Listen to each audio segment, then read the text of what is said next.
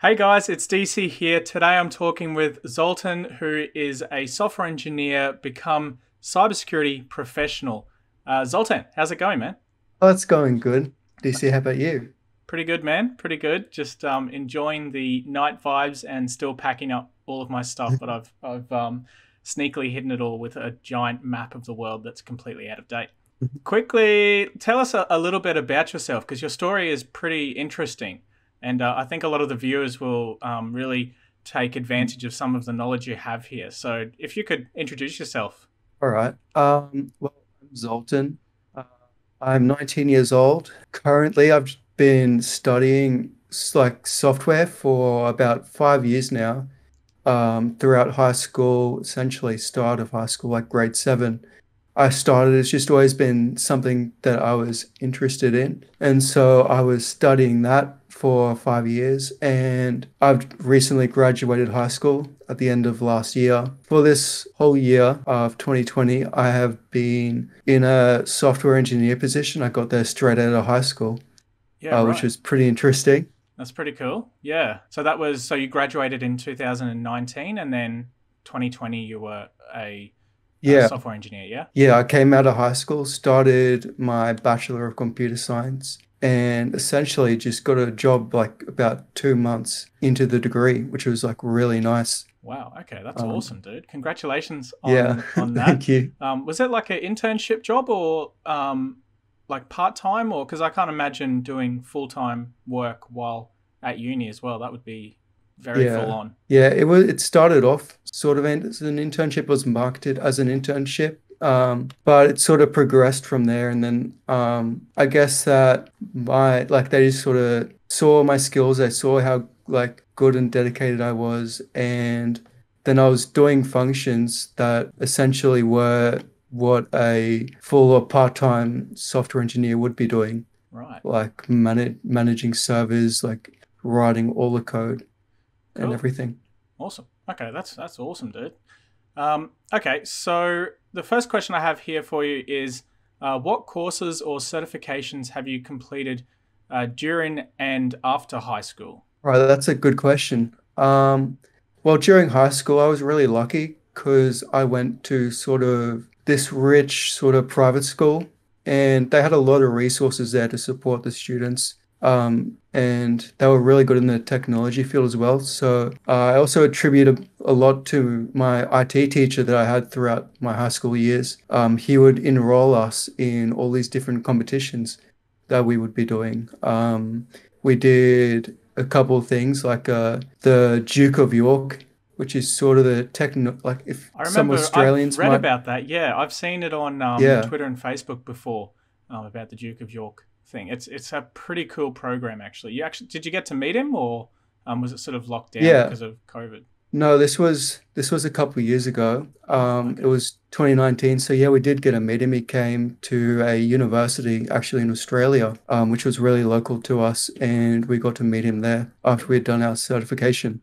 That's awesome, dude. That would have been pretty exciting to get to meet someone like the Duke of York, and also to be enrolled in those sort of programs. That's really good of your IT teacher in high school to sort of have pushed you and maybe some of the other guys or girls there at school to yeah, Mm. sort of excel in the area. That's really good to hear that teachers are doing that, because it was very different way back in the donkey years of when I was in high school. Yeah. Yeah, things have changed quite a lot since then. Okay, the next question was, have you completed bug bounties in your spare time to help you learn? Yeah, I've been actually getting into that like recently. Over the past couple of months, I've really been getting into it. Just collaborating with other members that are in your Discord server and everything else. Yeah, Even Jackson that was on previously. I've done quite a bit with him recently, and that's been nice. really fun. Yeah, like recently we did some scans for the like the some government just doing like a bit of recon on them, and Okay. actually we found quite a few things. It's just a good learning experience. Yeah, for sure. And do you reckon having that knowledge from being a software engineer has sort of helped you with bug bounties, or would you say it's more of a reading game But I would assume having that software engineer background, that writing scripts Mm. and sort of reading code would be much easier for you than, say, someone who had no experience in that Yeah. area. Yeah, no, it has definitely helped. Because a vulnerability that I've actually been seeing a lot lately is when a website has opened their Git config, and then you can use some open source tools just to dump out their entire website source code. Wow. Okay. And yeah, it's quite a big one. And so it's really helped me in terms of reading through PHP, reading through these APIs that they have implemented in their websites to see if we can exfiltrate any sensitive data from them. Nice. Okay, that's pretty cool. So, hot tip for anyone who's a software engineer: have a look at APIs and maybe find out what this tool. I don't know if you want to say what the tool is to potentially exfiltrate all of that information or data. The tool is just a Git dumper. It's a really neat one. It's just written in Python, a little Python script, and that'll essentially just recursively go through everything and dump out the what's in that Git repo for the exposed website. Okay, I'll definitely note that one down for myself. Okay, the next question was which languages do you use most and why? Right. Well, I've been programming for, like I said, a lot of years now. So I sort of have a wide spectrum on what I use. But I'd say that for the most part, because for work, I use Node.js as I'm a back-end engineer. So I use Node.js for my work. For writing scripts, I use Python mainly. Python, a bit of Bash here and there as well, just because it's a really simple language and it's really easy to use, easy to understand, and it's pretty powerful. Some the libraries that are in there as well. So another language, like for low-level projects, for big projects that I'm working on, I would use C# or .NET, just because it's strongly typed, and it's a pretty fun low-level language to get into. Absolutely. Yeah, there is there's still quite a lot of ASP.NET stuff out there as well, anyway, or .NET going around. Yeah, So it's pretty common. yeah, There's quite a bit out there. yeah, definitely. Okay. The next question was, what was the learning curve of going from high school to software engineer and then to your current position as a government Mm. cybersecurity professional? All right. Well, I'd say it took a lot of studying. Like sort of in the beginning of the year, I didn't have the best knowledge of cybersecurity. I did a bit of work experience for the Australian Public Service a couple of years ago, and that was sort of a good introduction for it. But still, I'd say I didn't know enough to get the position that I got now. So yeah, I did a lot of grinding out try hack me rooms for months just to build up my basic skills in Linux, in like website reconnaissance, and just sort of understanding sort of the whole penetration testing like methodology. Nice. Okay. So mostly free tools available online for Yeah. anyone, essentially. Yeah.